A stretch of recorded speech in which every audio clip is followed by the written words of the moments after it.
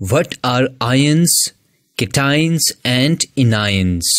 Before starting the lecture, click on the subscribe button and get access to our 100 of conceptual lectures for free. Firstly, let me teach you that why atom is a neutral particle even though it contains positive charges and negative charges. Well, consider an atom of hydrogen. If you count the number of protons in it, you will get one proton and hydrogen atom. So I write P is equal to positive 1. Remember that protons are positively charged particles. Now if you count the number of electrons in it, you will get only one electron and hydrogen atom. So I write electron is equal to negative 1.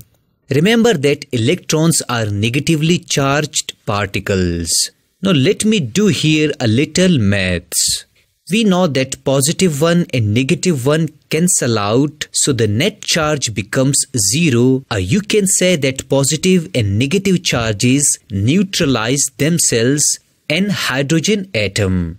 So atom is therefore a neutral particle. Now consider a carbon atom. If you count the number of protons and electrons in the carbon atom, you will get that the number of protons is equal to positive 6 and the number of electrons is equal to negative 6. Thus positive 6 and negative 6 cancel out each other. Hence carbon atom is a neutral particle. Therefore, we say that atom is electrically neutral because it has equal number of protons and electrons. Now, what are ions? Well, consider an atom of sodium. Remember that I only draw the valence shell of sodium. If you count the total number of protons and electrons in the sodium atom, you will get proton is equal to positive 11.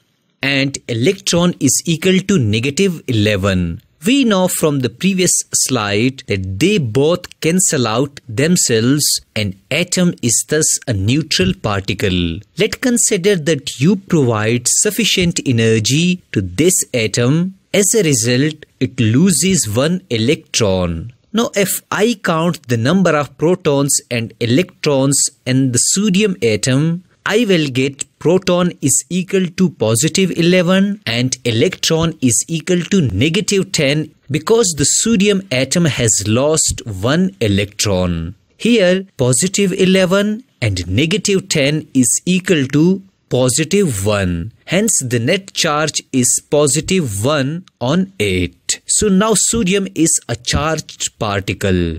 Secondly, consider a fluorine atom. There are 9 protons and 9 electrons in a single atom of fluorine. We know that positive 9 and negative 9 cancel out each other and net charge is 0 on fluorine atom. Hence fluorine atom is a neutral particle. Now consider that fluorine atom gained this electron lost by the sodium atom. Initially, there were 9 protons and 9 electrons, but now one extra electron is gained by it. So we write here negative 1.